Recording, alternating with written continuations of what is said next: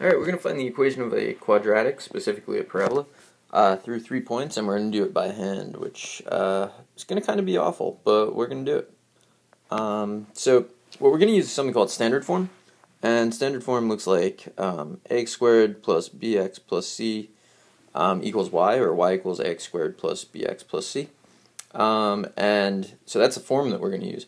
And then I just want you to know that in that form the y-intercept is easy to identify at 0, c. The vertex is not quite so easy to identify in that form. You may have already learned that it's the opposite of b over 2a, comma, plug that in and see what you get. But either way, we don't really need that in this case. So let's do this. So we need to be given 3 points. So negative 114, 2, 5, and 3, 14. So I chose these points so that the values that we get for a, b, and c are integers, because that's a lot easier, and I just wanted to do an example. But, you know, you could get some messy values when you do this. Alright, so we start off with that ax squared plus bx plus c equals y. So let's do that. So a, and then the first x is negative 1. So I end up with the quantity negative 1 squared plus b times the quantity negative 1 plus c equals 14. Then I'm going to do that for the other 2 points. So it all goes back to that original equation. So again, you have to have that memorized, otherwise I don't know what you're going to do here. So we get this. Okay, and that is actually 3 equations in 3 unknowns, so that's a system of equations. So what I'll do before I really get started is kind of simplify this out. So I'm just, you know, squaring and rearranging and making it look pretty.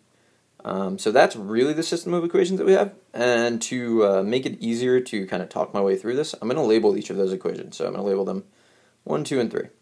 Alright, so first thing that I'm going to do to solve this is I really need to work my way down to 2 equations and 2 unknowns, solve that system, and then use that system to find the third value. It makes sense to try to eliminate c right away because all of the equations have plus c. So I'm going to start with equation 3 minus equation 1. Which will give me 9a minus a is 8a, and then 3b minus negative b is plus 4b, and then c minus c is 0, 14 minus 14 is 0. Alright, then I'm going to do equation 3 minus equation 2, which will give me 9a minus 4a is 5a, and then plus 3b minus 2b is 1b, and then c minus c, that's gone, and then 14 minus 5 is 9. So I'm going to call, well actually, if you notice when I did equation 3 minus equation 1, there was a common factor that I could have gotten rid of, so let me do that. So divide through by 4, and you get 2a plus b equals 0. I'm going to call that equation 4, and then I'm going to call this next thing equation 5. And now I'm solving the system that involves equations 4 and 5. So what I'm going to do is equation 5 minus equation 4. And that should give me 3a, the b's cancel, and then 9 minus 0 is 9, and then that gives me a is 3. So now I know what a is.